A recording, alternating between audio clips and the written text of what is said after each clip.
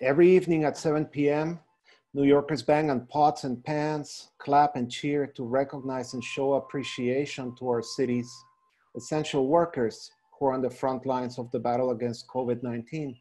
Tonight is no exception. If you hear this, it's Washington Heights, it's a party as well. At any rate, that is what's going on outside the window right now, and these are the times that we're living through. As long as the crisis continues, we hope to continue bringing you as well these talks online, ideas, images, inspiration. So welcome to the I3 lecture series hosted by the Masters in Digital Photography program at the School of Visual Arts.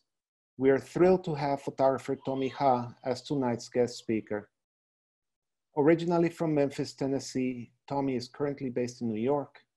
He graduated with an MFA in photography from Yale University.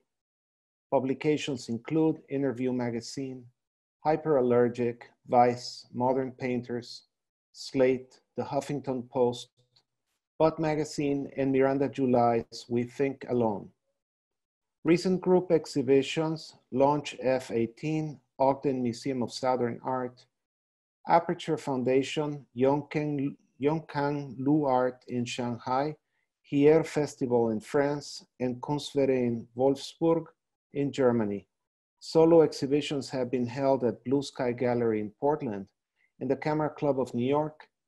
Tommy was a Hier Photography Grand Prize finalist, an Infoco Photography Fellowship recipient, and a former artist in residence at the Center for Photography at Woodstock, Lightwork, Fountainhead, and at the Camera Club of New York.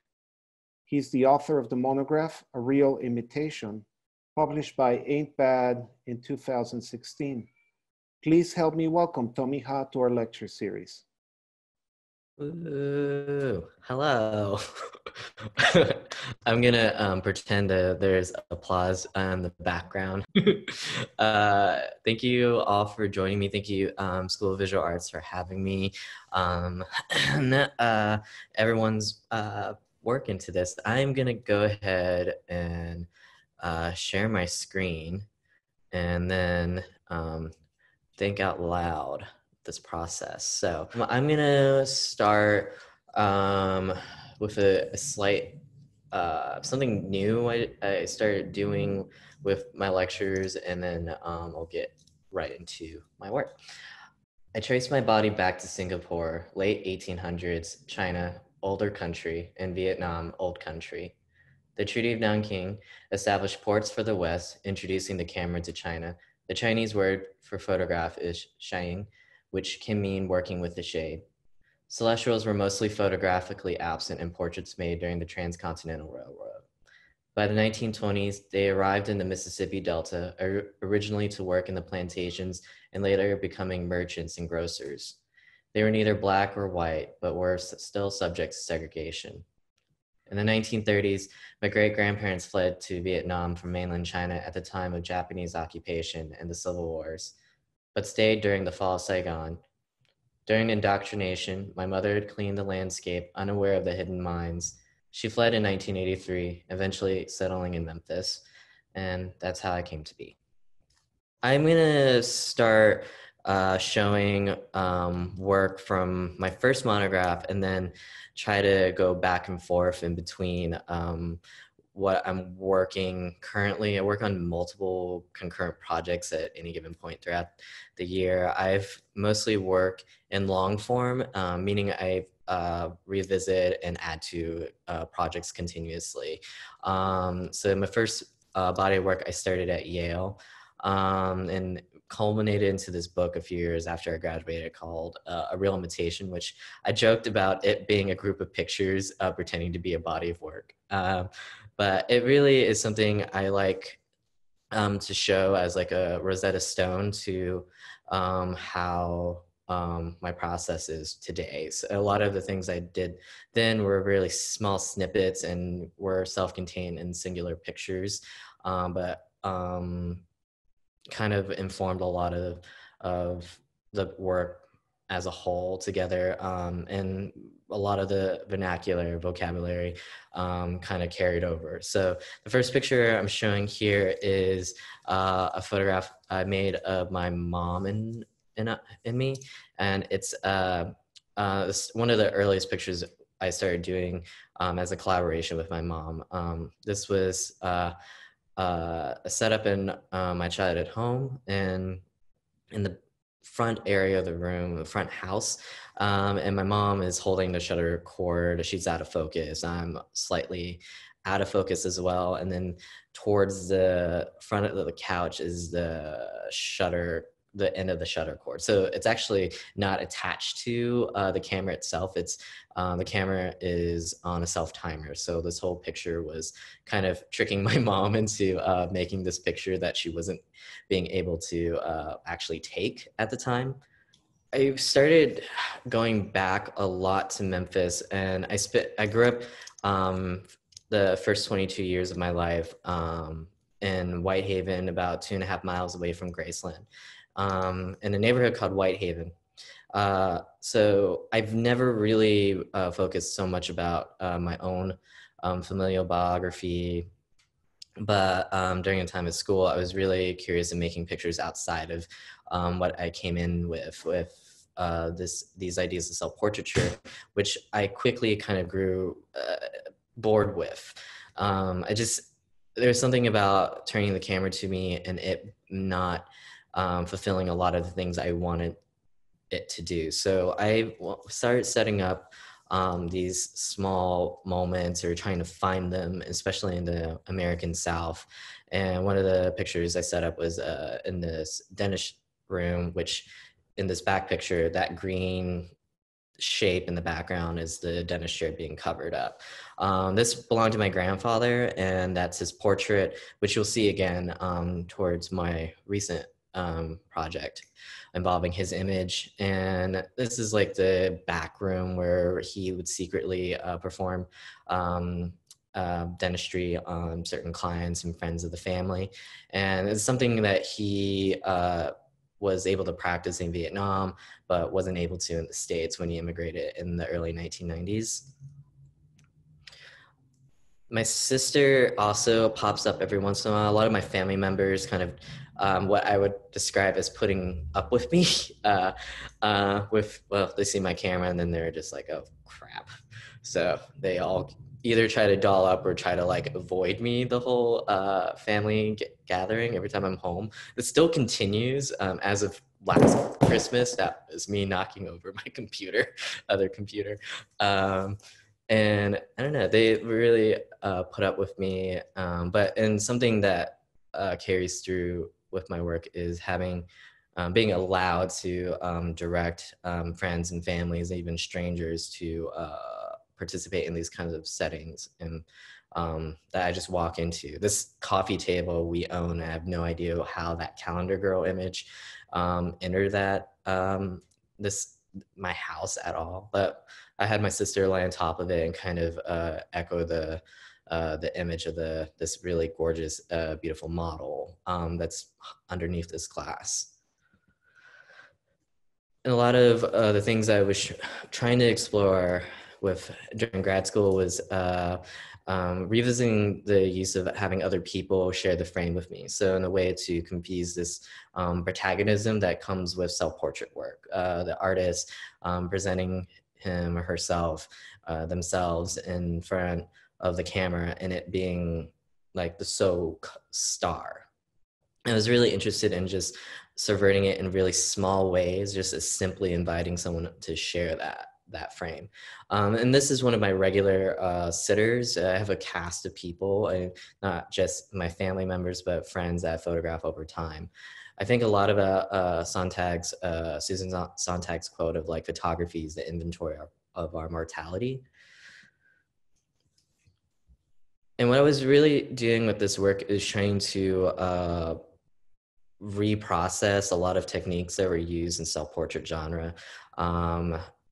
Things of meeting people off the internet, which don't recommend, or Craigslist when it was, a lot less sketchier back then. And insert myself into these strangers' lives. And I mean, having to send these like questionnaires of like, I try to make these portraits, but I don't really know where it's going. But I have this camera, and let's just hang out and see. And I was really surprised with how many people were really open to this kind of act, this kind of performance that is really echoed a lot through my collaborations with my mom and my regular cast. I worked with a lot of cutouts and some things that I didn't own but just walked into. And this is something that was really just dumb, a dumb picture for me. And it was very simple of walking to a very changing, this bar that I really frequented in undergrad, and it changing hands, and they started overproducing this kind of nautical theme to very something close to camp. And having this weird stand of like a male and masculine sailor next to a shirtless mermaid.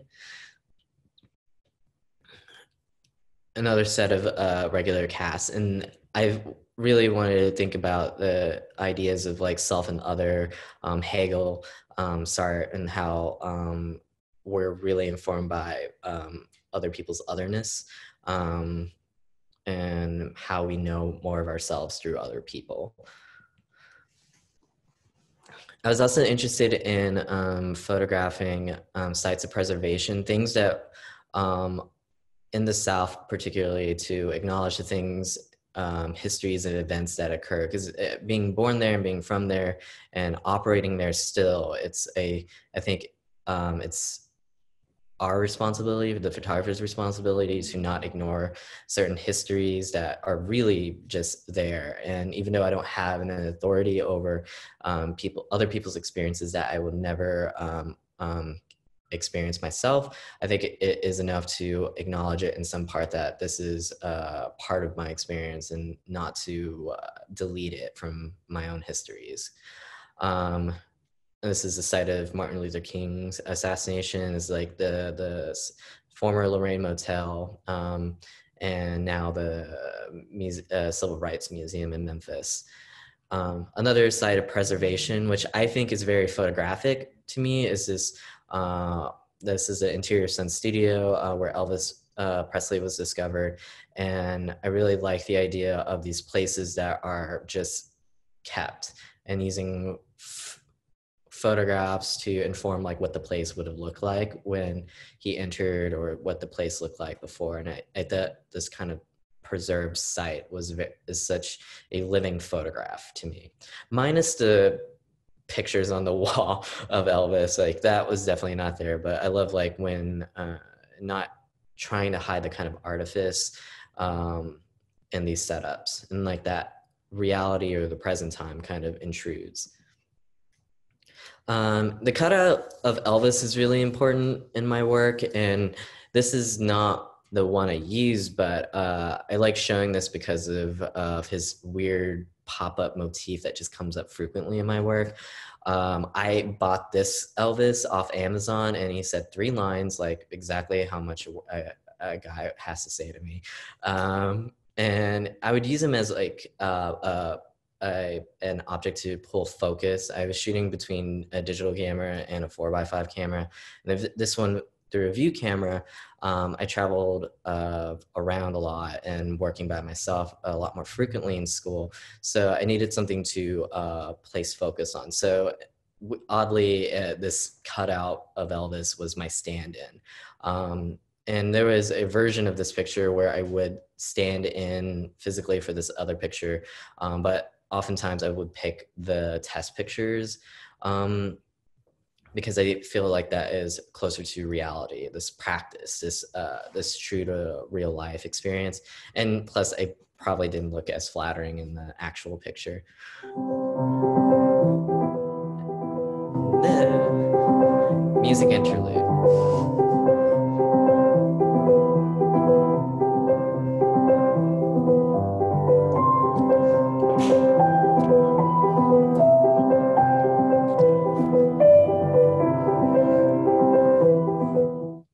So I'm going to backtrack a little bit. So for semester, I moved to New York City back in 2010 and participated in this artist residency called the New York Studio Residency Program, and School of Visual Arts actually co-hosted us, which was amazing. And the first time to ever experience New York outside of the imagery of I Love Lucy and Law and Order. Like those were the two things that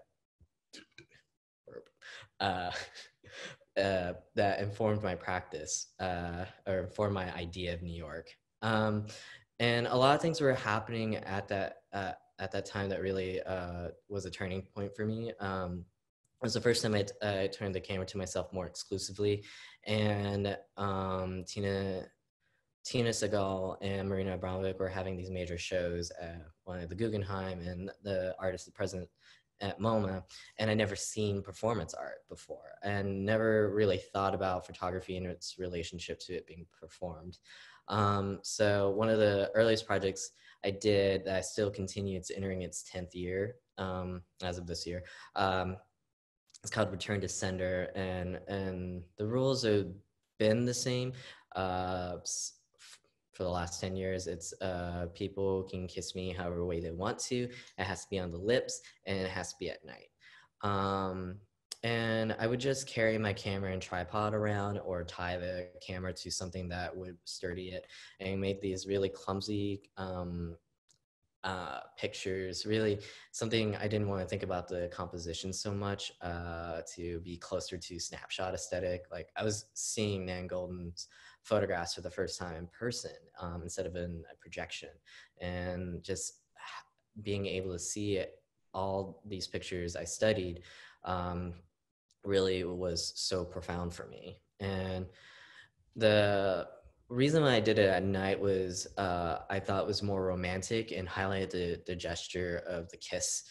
And one of the technical aspects of it was the exposures were really long. Like they were low ISO, the shutter speeds like open. I think the longest was a 2-second exposure. I feel like that number keeps changing every time I think about it, but it just creates this big tension of us, the kisser, and myself having to hold our pose. First, I enlisted friends of friends, studio mates, strangers of people I just met off the street or at parties or events, and just asked them to participate in this performance piece. And it wasn't until I collected like the first set of 15 that I really, these secondary gestures emerge and how differently people kiss me. I had an idea of what the kiss would be. A kiss on the lips is very like, can be conjured in the mind's eye. But across the board, just strangers, people who I didn't know really well, friends, ex-lovers, just did the act so differently, and they approach it differently. And there's no direction other than the 3 rules. And so people who would literally physically picked my body up was a surprise. That wasn't directed. And trying to like hold that pose in a very short time span and a long exposure is just like trying not to laugh and all these things, trying to not break the reality of the photograph. And then thinking about it more over the years, is continuing this project for me was something that I knew how to do quite well, but it was something unsettled for me to just stop at 15, stop at 20 pictures, and I kept going. And I just wanted to collect and grow this project more, surveying different places. Usually I carry the camera with me wherever I go, and I travel for work. I go back home frequently and can just make these exposures, this performance in a short time frame. And that's also like my first digital pictures. This was straightforward digital, and trying to experiment with ways that can take advantage of this technology. And it was really something I tried to not be shoot happy, to like make multiple frames of, but treat it like a film camera, to go back and forth and readjust myself, slightly readjust my collaborator. And one of the things I noticed is that I think is probably the truest collaboration I've had. The kisser gets to pick and portray however what their image would result in. And at the same time, I was creating this deadpan character that was denying this very romantic and at times aggressive act. And I just very profound still, just looking at these pictures and trying to what can I do next, what can I do differently. And over time the cameras have changed. I think it started with a Nikon to a Canon, and now it's like shot on a Pentax. It's easy. And I don't use any external lights or anything, because mostly I just don't think I'm really good at it. But there's something about the long exposures that really accentuate the kind of colors and even the performance itself. And it's something I didn't really think about, but I started consciously thinking of it more about 2 years ago in Memphis, and how much it is safer to do it and to do this project in New York and California, but operating in the South is really like trying to be careful of what of people who are also sharing the same public space. If they walk in on this act, it's I'm not sure how they would react. So a lot of these places are really familiar and has this really strong ambient light that I want to photograph in, but there's also like a lot of caution that goes into it still. Hotel pictures are always the best. I think it's about to be a really big cliche in my work, but I just love hotel pictures.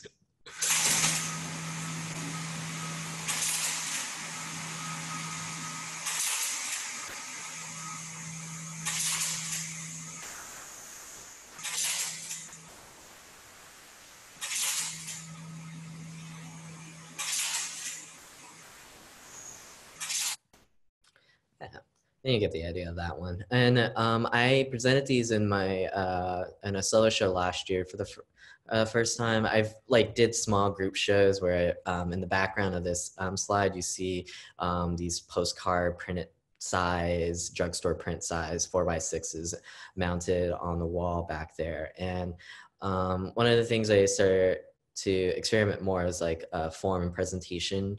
And I found a lab out in the Midwest that would duplicate my digital slides onto printed on film, which I really liked the idea. It was the same process of film studios, shooting on films, getting it digitized and then editing that video and then sending it back to be printed back on film stock.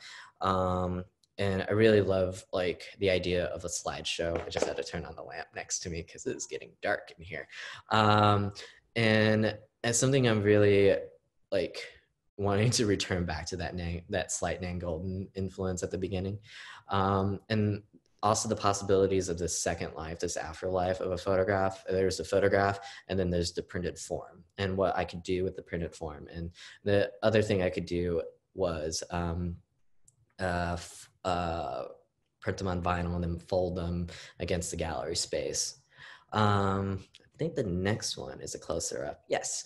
And part of why I decided to make the majority of the prints 4x6, I don't have the other slide in here, but one of the things I noticed early on is that printing them small, a lot of viewers would approach the picture and kind of like lean in and look at the picture a lot closer. And it was kind of imitating like going in for the kiss. And I really like that weird unintended form viewing of these images. Just the repetition of the kiss continues. And this is like a quick video of like this I would say parallel universe project.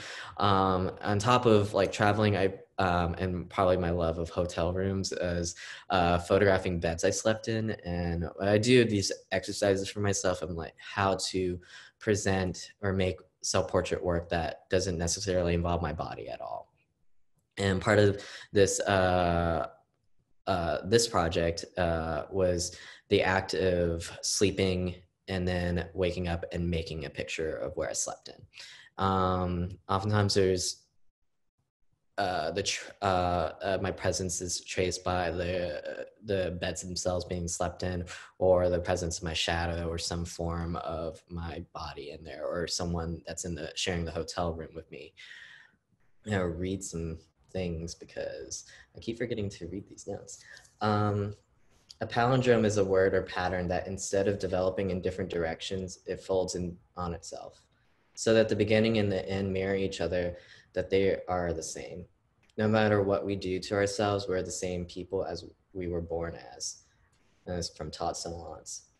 Mimicry in nature was first observed in butterflies in the 19th century. Certain breeds pose as wasps, other bear marks falsely advertising that they are poisonous.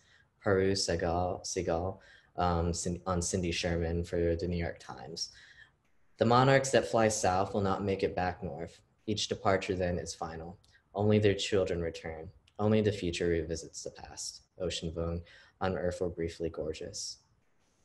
So, and now we're kind of entering the last more recent body of work that I started. I would say relatively about 2015, and it's also long form. I started experimenting more about these cutout images. And so when I go back and say, like, I don't Photoshop any of my work, I just do color grading and cropping, and that's like the extent of it.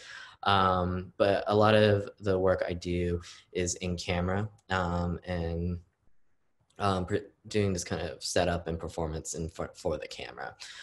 This is shot in a prop house in Miami when I was on residency. And it's like with my cardboard cutout image. That was one of the forms it took with thinking about cutouts, and also being a little bit tired of photographing myself physically, like going back and forth. It was just really tiresome. So I decided to fabricate these cutouts of myself in different forms for this larger body of work called Facades. And this is one of the pieces. Another form is a puzzle set. So I would make pictures of myself and have it sent off and fabricated to this puzzle piece, and then photographing it again on a flat surface. A 3D printed mask of my face. So like, it's pretty much the same process of going from my archive of self-portraits that I just don't use, and having to send them out to third-party companies to fabricate this image. So I thought it was like a really nice, like, photographic process for me. So the resulting non-printed format is this puzzle set cutout, cardboard cutout, or this mask of my face, all done in the same like process. And I thought it really worked well together. The masks particularly are worn by queer bodies, Southern body, people from the South, and Asian bodies. Originally, I think I was trying to make myself more queer, more Asian, by putting my face on it. And another antidote was trying to ruin nude photography by putting my face on it. So, but it became a nice prop and object of trying to travel through across the country with a mask of my face and my carry-on. TSA is just like not knowing what the hell it is at times. So it's really fun to go through the airport with these just like in my luggage. And then there's also signal a return of like focusing and making more photographs of my mom. And I love like how the mask can function as both a self-portrait and a still life. And this is another like more of a lazy example of not using Photoshop, and instead using masking tape to tape my face on a bus at my job. So, do it on your break, like got to make pictures somehow. But I love the idea of combining both a classical way of making sculpture through molds and marble and sculpting to something more modern now, this 3D printing technique where you can either send a picture or get scanned. As an example of just after a session and just not liking the pictures I made, and then looking up and then seeing these stack of mirrors in my friend's studio, and just like he was already in this kind of similar position, and then it's like, hey, can you just bend over a little bit and just pull the face a little bit because it looks like I'm fucking myself. I just really kind of try to be continuing that humor that I was kind of missing from my kissing pictures. And at times I would confuse like the idea of authorship. So if having to stand in front of the camera, and does it necessarily, even if I'm not actually hitting the shutter button myself, like, am I really the author of my own work? It is my ideas, my concept, and also like my body being a marker for this work. And now the shutter cord has played a really important prop as an extension of my body, not just my shadow or a limb of mine or my image. And this picture here is made with my friend Duran, and we posed for each other's work that day, and giving Duran like the control of the shutter while I'm actually holding the camera itself. This is some of the cardboard have white backing, so some are made out of foam core or regular cardboard. I think this was actually a trace of one of the cutouts, and I just wanted to make a picture where it looks like I cut myself out of the image. Also, I'm really interested in just making like shitty looking Photoshop pictures without using Photoshop. So, and experimenting with different materials as well. With the mask, it changes a lot more. This one's like the only fabric fabric material that I use, and like yielded a more interesting picture. And oddly, it was more successful photographing it in Hollywood, at my friend's place in LA, really, Echo Park. And then just like returning, I think eventually I started exploring more with the idea of the paper mask. It was something I actually started first, but didn't like a lot of the results of it. And it made a lot of sense to combine the flatness of the cardboard cutout with the 3D printed mask. And it's still the mask, but now it's like more marrying the two worlds together. And then I got quickly bored and threw my face away. So that's a picture of that. And so now, like, more of what I've been working on recently is experimenting with temporary tattoos. So I've been fabricating these limbs, these cut up pictures into different, from different parts of my body. And so this is my eyes underneath my actual eyes in camera.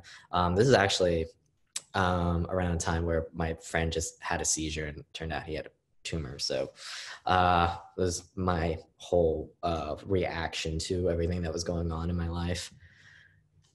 And kind of like the mask itself, it does blind people. There's no eye holes in these masks, so the way that the sitters I cast end up having to have so much vulnerability to me just by simply like not being able to see what's going on. So this is an installation of what the work looks like. This is a presentation of my work last year at the Here Festival in the south of France. It's one of my like favorite festivals that I've just been to. I met so many incredible photographers and designers and fashion designers, and they were so kind of, especially making a really crappy Google SketchUp at the bottom here, and then translating it very well for the presentation of it. They even built me a wall. They're so great. I was just really, and I like the folding really came out of this. Also, I love the idea of like stacking on, using my own work to stack and decorate my existing photographs. And just this idea of like a soft collage of putting my own work on top of each other. And then this is something that just happened in February in LA before this whole thing came down. So LA through the Billboard Creative having being able to show my work in Los Angeles for the first time. So it's amazing to just see this second life where the work can end up.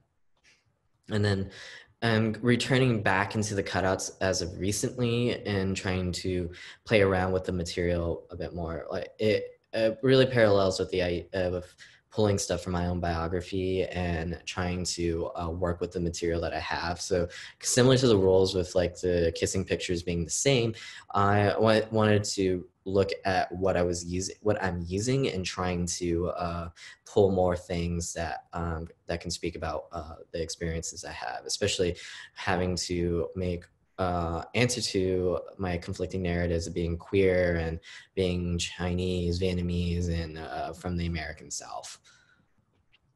And not having that kind of representation around me. Also, I want to point out that I made black and white, but I'm really much of a color photographer. I just love colors so much and just lucked out with having been in places and being able to come back to places that I traveled to and make something and, you know, not get, you know, arrested by the TSA for having weird stuff, you know, my thing. And, you know, this is a smaller version of the mask displayed at the Camera Club show last year. It just, it was a less interesting forward, and then we decided to just flip it backwards to see the inside of it and just this weird non-printed photograph.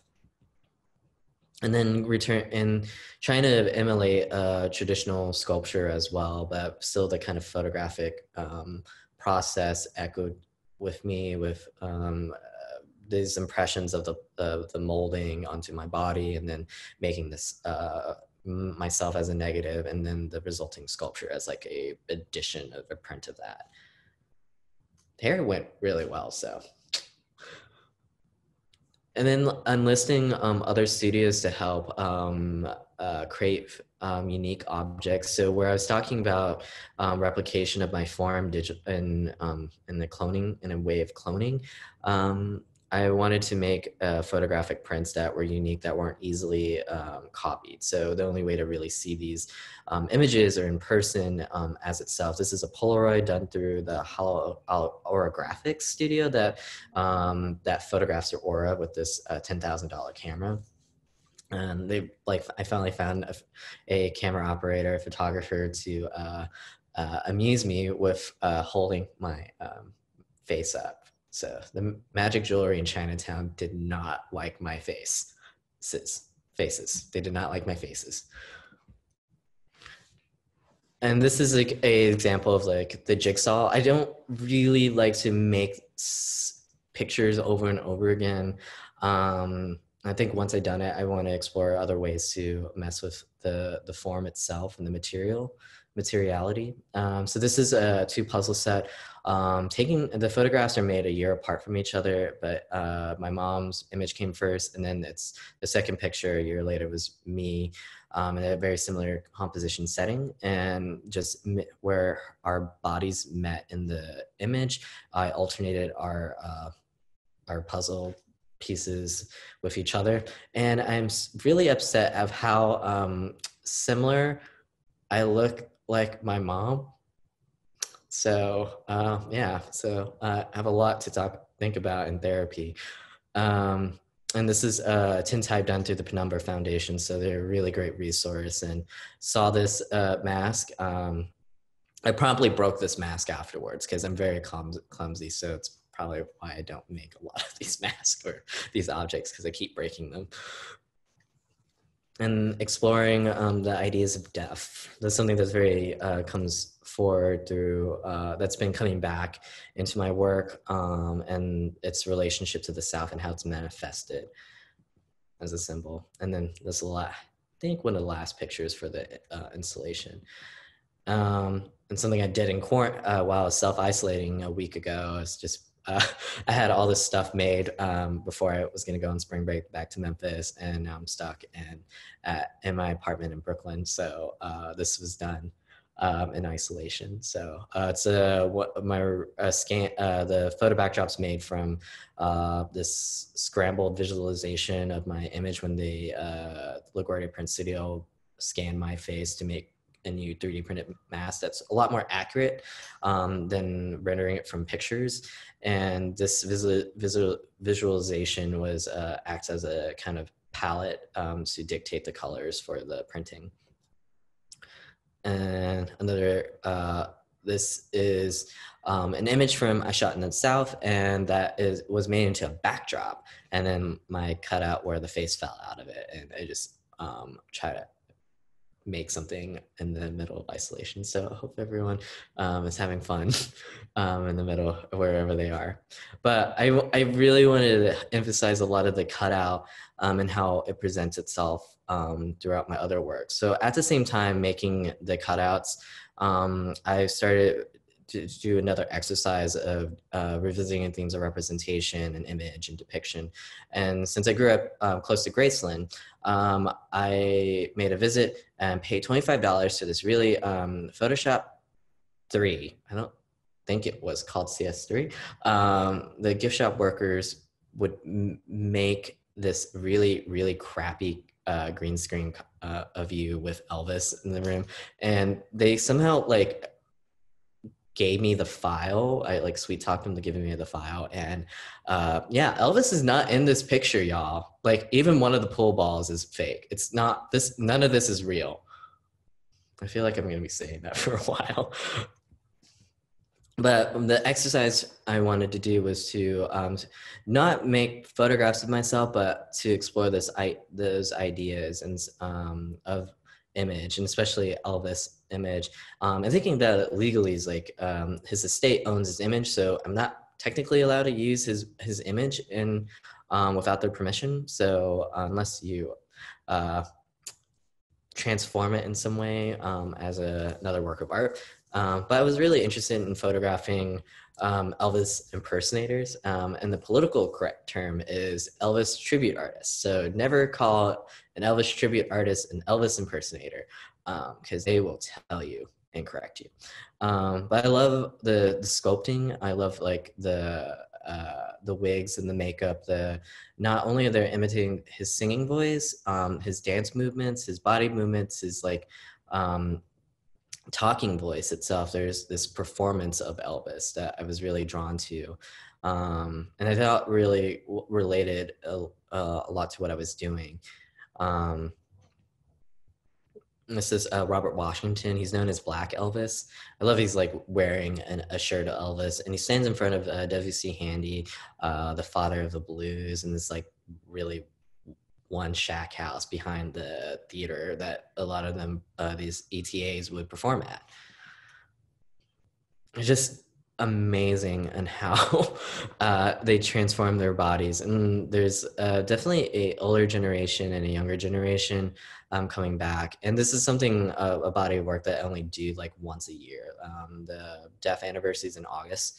And so all these people from Australia, Wales, Japan would just come and commemorate Elvis. And within this body of work is this body within a body of work. This is my friend's son Cooper, and he's been grooming himself to be an ETA over the last 4 years. It'll be 5 years this August. And so what you'll see is him. This was the most recent, 2018, 2017, 2016. Same kid. And then I just also, my love of getting two Elvi, he's not Latin, Elvises together in one picture. It's like Jesus met God. And it also allowed me to come back into this, to the South, and instead of making these self-portraits, explore the American landscape a bit more. Something that I've always wanted, but never felt like I had the right to, even though I was born in Memphis. And so much of it is like haunted by this this image of him and how like he manifests so much. And this is me performing as well, it's not a true impersonation. It's more like me as Andy Kaufman as Elvis minus the singing is the official performance persona. And it's just me reading. So I'm a singer-songwriter. And then somehow I ended up just in this body of work somehow. And I think that's the inescapable nature of this work I'm trying to explore, especially with the South. Let's see. I think a Deanna Arvis quote would be great. Let's see what's next, actually. Oh, and more pictures. And then in the last section. So Deanna Arvis and what she wrote for her Guggenheim Foundation Fellowship. I want to photograph the considerable ceremonies of our present because we tend, while living here and now, to perceive only what is random and barren and formless about it. While we regret that the present is not like the past and despair of its ever becoming the future, its innumerable, inscrutable habits lie in wait for their meaning. I want to gather them like somebody's grandmother putting up preserves because they will have been so beautiful. So the last section of this is something that's kind of still ongoing. I'm trying to figure out while in isolation with photographs of continued collaboration with my mom.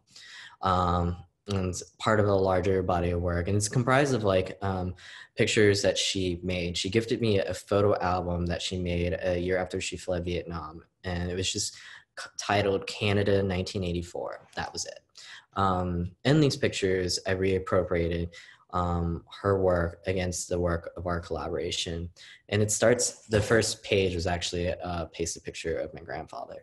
And this is an image that is recycled, meaning it's used in our family shrine, it's used in his passport picture, and it's used in his tombstone. I like describing like my mom's pictures as half self-portraits because they share half my DNA with her. And so inevitably photographing my grandmother, she's my only grandparent left, as this kind of quarter self-portraits. The back of my mom's head, and just having these moments of collaboration. It's a really neutral way of sharing experiences, where originally she was someone I photographed as this antagonist into now someone that resembles my mom in some way. And then thinking about her own trauma of indoctrination camps and fleeing and being on a boat for 9 months. Work is really odd. It's very everyday, very celebratory, and very of things typical in a family album. So I want our pictures to be something that's not so typical. A lot of her pictures of her, which I call self-portraits just because of the composition, is just so wacky. Like it has to be on a tripod somehow. It's I just don't believe there was another photographer making these pictures of her. Also, she's behind a lot of plants. Just, I don't know, like right here is just behind a plant. I don't know why. She was stuck in a tree in one. In the 1980s and mid-1980s in London, Ontario, where the majority of these pictures were made. Items just like kept on shelves, what's displayed, what's filed away at the bottom part of the shelf, what's weighed, what is preserved. Sites become these objects of birds, plants that grow. Also, why would you keep a picture of a crying person? There is something very artistic about it.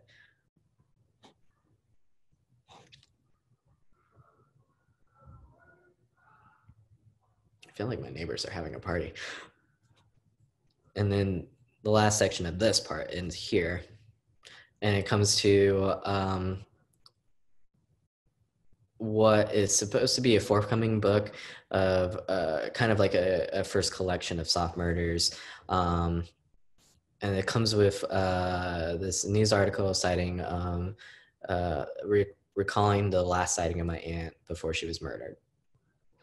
And then last year, I've realized I could request an autopsy report, and they found it and sent it to me, and something I haven't read yet. And so the idea now is to have actresses to read for me these scientific things that's written of her body.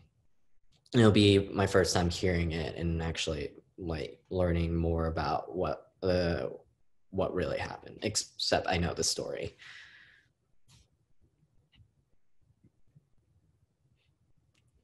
Kind of like Boyhood, but womanhood.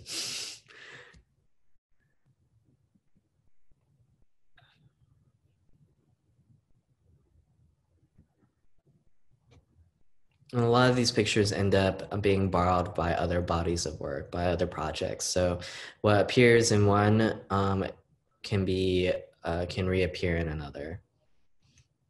That's my work, so.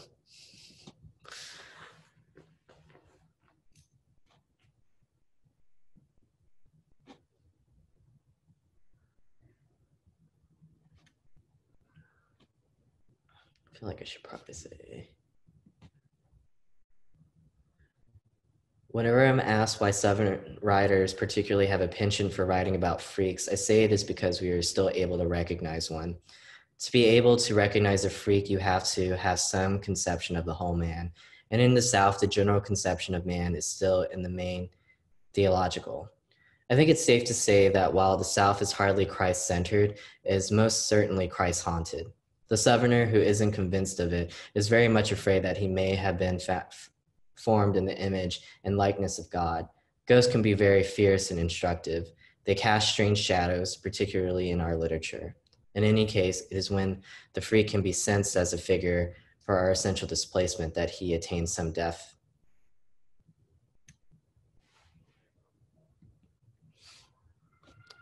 And I don't know, and some teas, which we can go through, but it ends with other pictures happening in the South of my travels in Alabama, editorial commission works. There's the image for the backdrop. And then photographing, and then right now I'm photographing the Mississippi Delta Chinese group community that's been there since the 1920s. And they have an amazing archive at Delta University of their time there.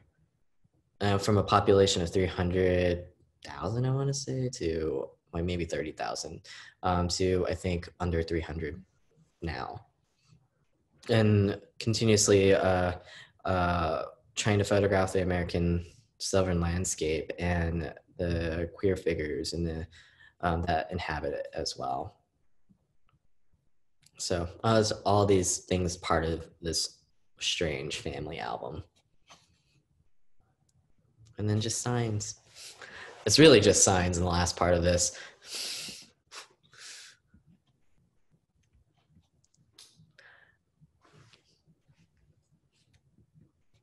And then there's like some guy pictures, but we don't have to talk about those. So yay. Yay. I think that's it. I think I'm gonna stop sharing this soon at the screen, but I don't know where my mouse is. So this is gonna be really blind clicking for a second. Thanks, y'all. Thank you so much, Tommy. What a great and far-ranging exploration of projects. We have time for a brief Q&A, everybody. So if you want to start sending some questions Tommy's way, do so via the chat on your bottom screen. Tommy, why don't I start you off with a couple of things until people join in? Yeah.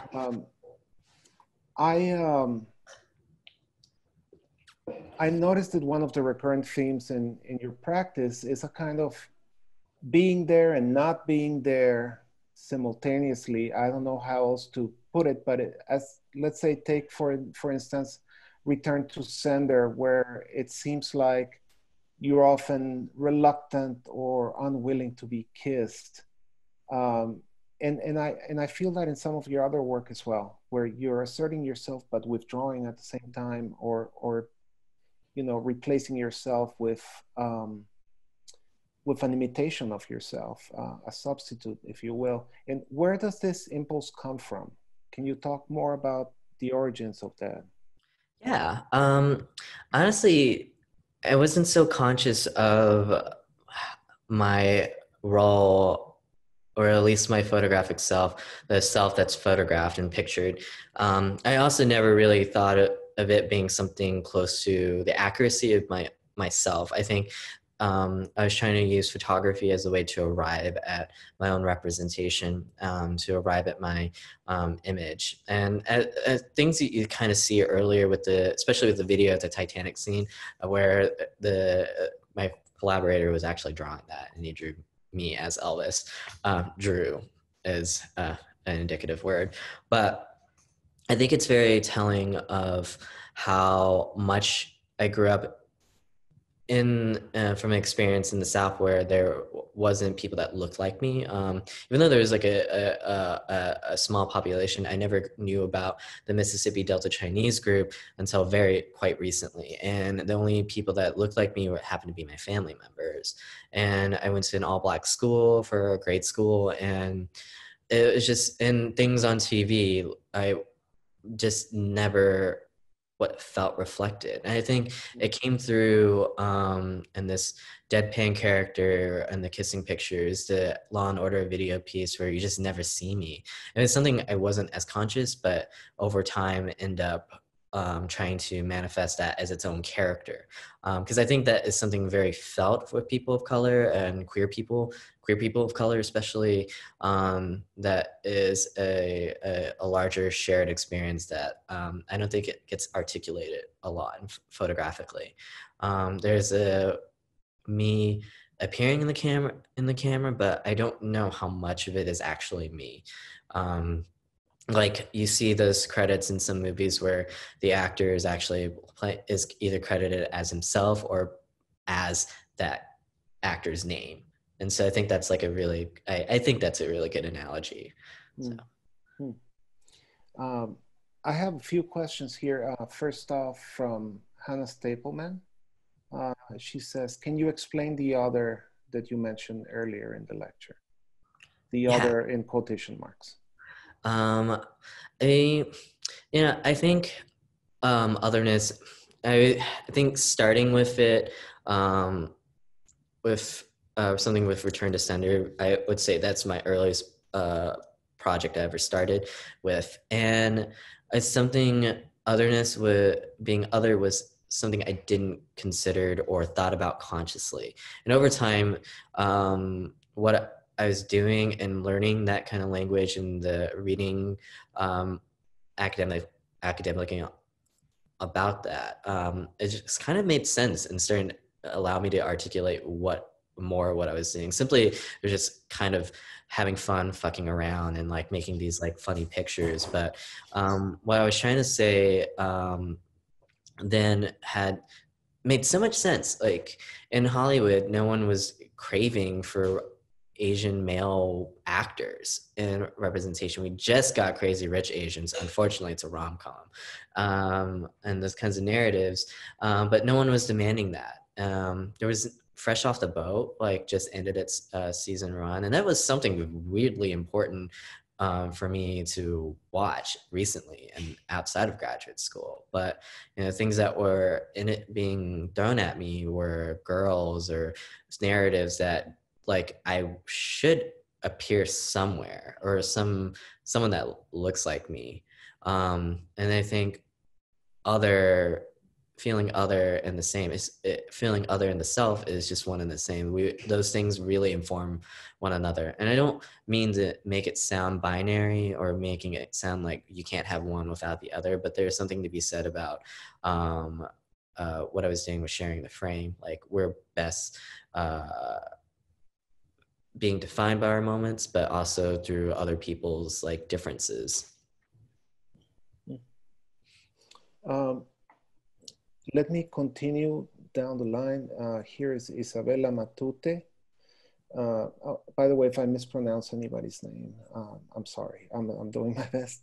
How are you going to deal with hotel rooms in isolation? Does your bed get photographed daily now?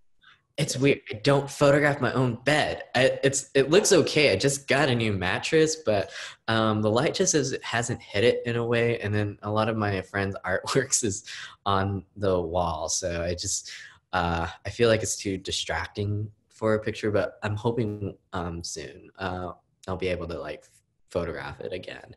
But the for some reason like my personal bedroom bed like is not. Um, Part of that body of work. But I'm hoping I'll travel more. There's some things like lined up down the line this year, so I'm not too worried about it. I've accumulated like enough to say like um, here's this here are these pictures. So I was also curious to ask you, all in all, how long have you been collaborating with your mom?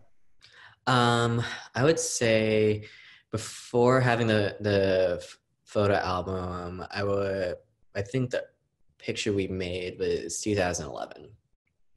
I've never photographed her before then. Okay, so during that interval of time, during those 9 years, has her attitude changed in any way? Has she, how does she feel when she goes to an exhibition and sees these works on the wall? Can you talk more about it from her point of view? I've been describing it as a disinterest. She's an immigrant, a refugee. So my mom and aunts and uncles have a different relationship to photography that I am way more entitled and privileged um, to to have with photography now. So before for them, it's really reserved for like family gatherings, celebratory birthdays. No one photographs at funerals. No one photographs. I don't know, like things outside of birthdays. It's just a lot of birthday pictures, I would say.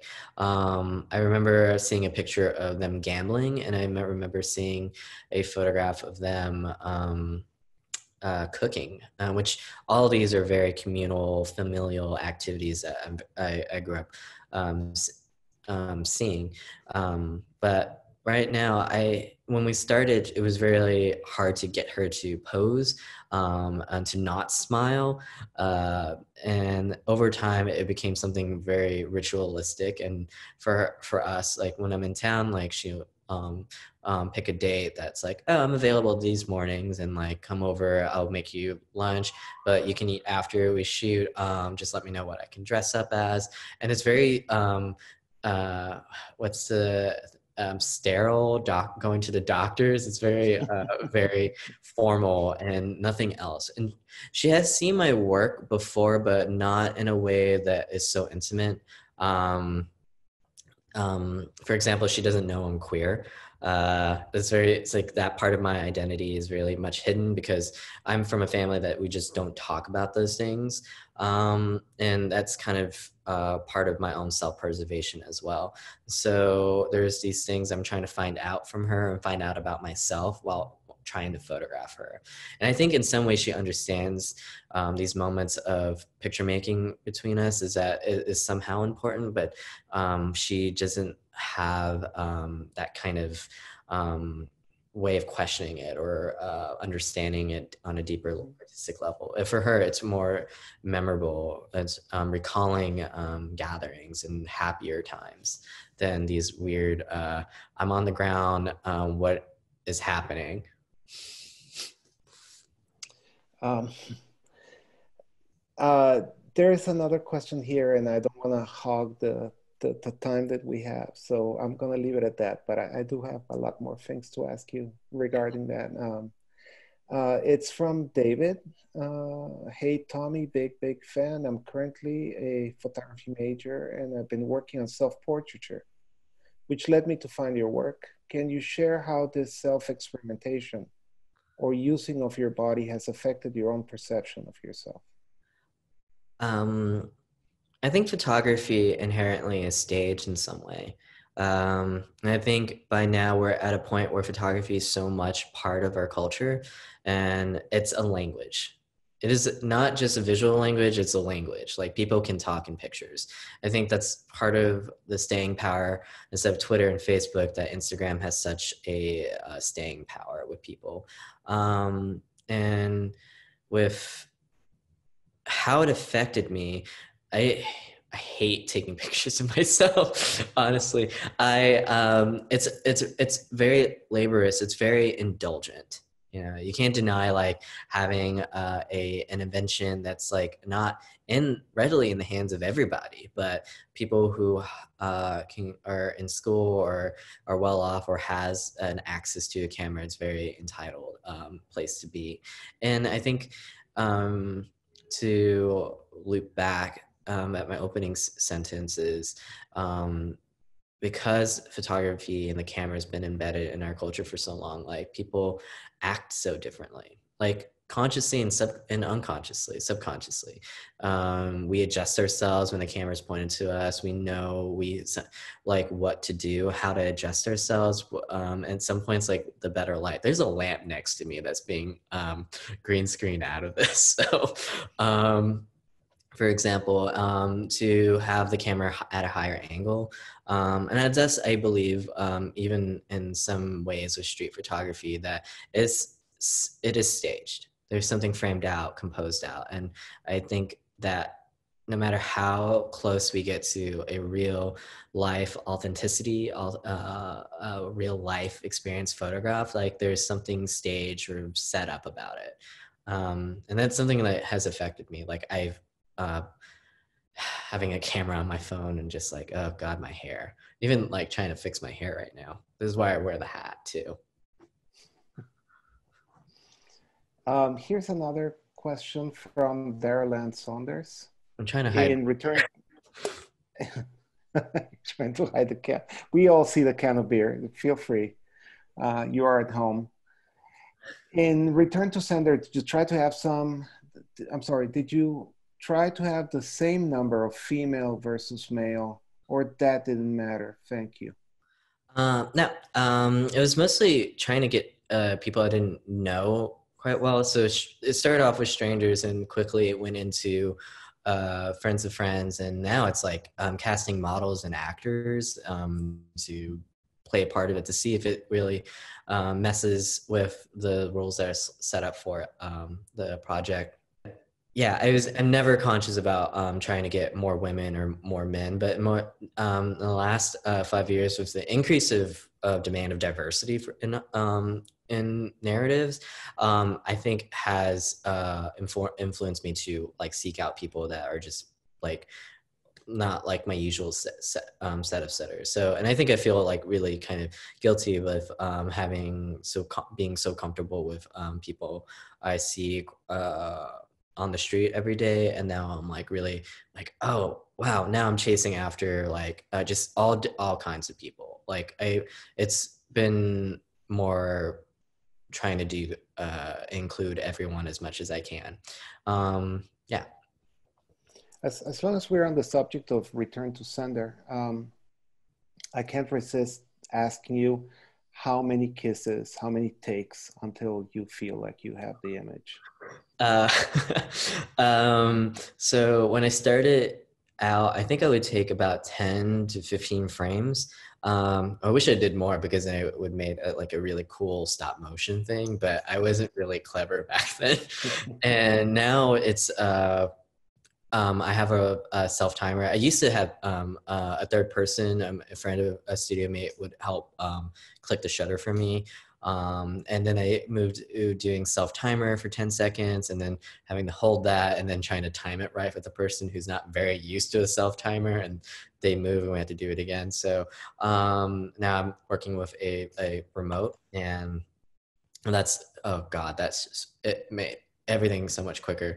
Now just like down to 2-3 frames, and it's just something like I think it comes with like paying attention to lighting and like how where I want the camera set up, and then knowing like the technical aspects, and then trying to make sure like the kisser holds still. Um, that's all the time we have for the Q&A. I want to say thank you to everybody in our audience for joining us tonight on this, first Zoom i3 lecture. And Tommy, thanks so much for a stellar lecture. We really enjoyed having you, and there's so much inspiration here for us. Thank y'all.